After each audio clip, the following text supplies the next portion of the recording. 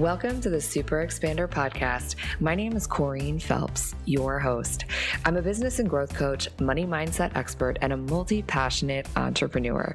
My journey has taken me all over, from working in finance to owning a boutique fitness studio. I found myself burnt out, miserable, and questioning everything, saying things to myself like, there's got to be more to life than this. Refusing to settle for a mediocre existence, I went all in, learning how to harness untapped potential and rewire the subconscious mind to create an extraordinary life. The last 10 years have been a crash course in self-love, building a business, creating community, building wealth, and doing what it takes to just freaking go for it. My mission is to help you align to your purpose, rewire your subconscious to support your big dreams and vision, and create a life that you're absolutely obsessed with. So sit back, tune in, and prepare to expand. Hello, super expanders. How are you doing today? I hope that you're having the most amazing day wherever you happen to be catching this episode, wherever you're tuning in from. I hope that things are just really going your way. So I was on a call with a friend earlier today when I was walking my dog Lila, and we were talking about manifesting and the steps that you have to go through, or the optimized steps to go through when we are working towards manifesting our goals, our big dreams. And so I thought, I'm gonna do a little how-to episode on the 5 key steps that I believe are integral for high performers to move through when we are manifesting your desires, when you're manifesting all the things that you want in your life. So manifestation is definitely a hot conversation these days. And, I think that manifestation can seem a little bit too woo-woo for high performers, but we are always manifesting. Every single one of us is manifesting, and we're either manifesting our desires or we are manifesting the things that we don't want. And I think that's an important thing to learn, is to bring ourselves into presence so that we can make sure that we're actually consistently manifesting our desires rather than bringing forth the things that we don't want. And I know that you, as a high performer, you want to have the dream business, the dream career, the partner, the house, the vacations, and all of the wealth and happiness in your life. And I believe that you deserve every last drop of it. So today, I'm here to tell you how these 5 steps are going to really propel you towards manifesting all of your desires. I don't know about you, but there's definitely been times when I was frustrated or confused about how it was to bring forth and manifest my desires. So I really sat down and started to get really clear on the steps that I have taken when it is that I've manifested really big things in my life. And I'm going to share them with you today. Essentially going to give you the keys to the world of your dreams in this very short and sweet episode. And really, I think one of the most important things to understand as you start to go through these steps is that manifestation really comes down to energy. Our whole entire world is comprised of energy. And so what we're thinking and feeling and then doing, the actions we're taking, is what is creating our manifestations, is what's creating our reality. So elevating our energy and keeping it in alignment is really of the utmost importance. So the first step, I know that you have heard this statement that what we focus on grows, where attention goes, energy flows. And that is so, so true. So the first step in manifesting all of your desires is setting a clear intention. And that intention truly needs to come from a very pure place. And what I mean by that is actually multifaceted. One is just this pure intention of whatever your desire is that you desire to create, coming from a place of abundance and just really pure desire. That, for example, you want to make $10,000 a month.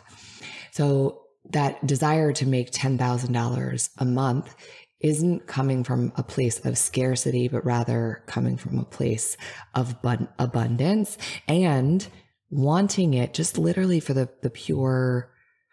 pure desire of it, and to be in a place of service.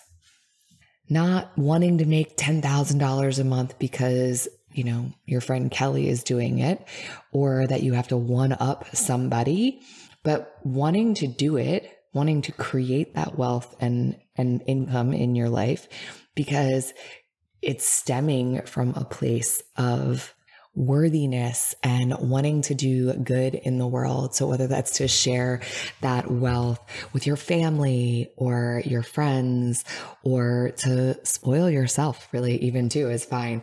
But making sure that it is rooted in pure, aligned intention. I have a question for you. Have you joined the Super Expander free mentorship community? If not, what are you waiting for? Stop what you're doing right now and text the word mentor to 202-918-3235. Text the word mentor to 202-918-3235. I send out weekly tips and inspiration to help you grow your business, to step into your wealthiest, most highest self, to harness your full potential and live an exceptional and extraordinary life. And the best part is, it's really me sending those messages. So text me, say hello, and send me your questions. Okay, step number 2. We have to clear subconscious blocks, meaning I just touched on a sense of worthiness, but really peeling the layers back and finding out what is blocking you or has been blocking you from manifesting this desire. Is it a sense of a lack of worthiness? Is it because prior to now, your intention wasn't stemming from a place of abundance? It was coming from a place of lack with some level of resentment around it, some sort of trauma attached to this desire, and needing to clear it out. So for instance, what I mean here is, since we were talking about a financial manifestation, looking at, what it is your blocks around money. Do you believe that making $10,000 is hard, that it's going to take a lot of time and a lot of hard work? And so deep down inside, you're blocking it because this feeling like it's just going to be too hard to create it. Or other sort of money mindset blocks that might be standing in the way is that it's, you're not worthy of it, that this sort of wealth is meant for other people. And so as we start to peel it back and you start to kind of unravel and uncover these blocks, then we have to release them and rewire them and calibrate your energy and mindset to the place it needs to be in order to actually invite this type of wealth, this type of abundance into your life. Step number 3 in manifesting your desires is to generate the emotion ahead of the event. So thinking about exactly how you will feel when you've created that $10,000 in your business, in your life, the manifestation that you're wanting to create. So whatever that happens to be, we're working with a $10,000 manifestation right now. So really thinking about what it's going to feel like when you create that $10,000. Feel the love, Feel the gratitude. Step into that emotion and turn it up all the way. Literally use all of your senses, right? So when we start to generate that emotion, we're able to literally start operating from a place of being as if it's already happened. Step number 4 is to hold the vision. So we generated the emotion, and now inside of that emotion, creating a vision of what your life would look like when you have this $10,000. Get super detailed, from what you'll be wearing to the people you'll be spending time with, how it is that this money is coming in to you, and allowing that vision to expand and amplify. And then last is to really just bless and release and trust the timing. So when we're able to generate the emotion and have that vision, and then just let it go, right? Knowing that it is already on its way to you. This is truly the 5 steps to manifesting anything that you desire in your life and your business. So I'd love for you to try it out and let me know how it works for you. And even better, once you manifest your desires, I would be so thrilled if you hit me up and shared them with me. Have a great day, and I will catch you on the next episode. If you like what you heard, stop, drop, and leave a 5-star review and hit that subscribe button so you never miss an episode. And as always, sharing is caring, so snap a pic and share this episode with another super expander.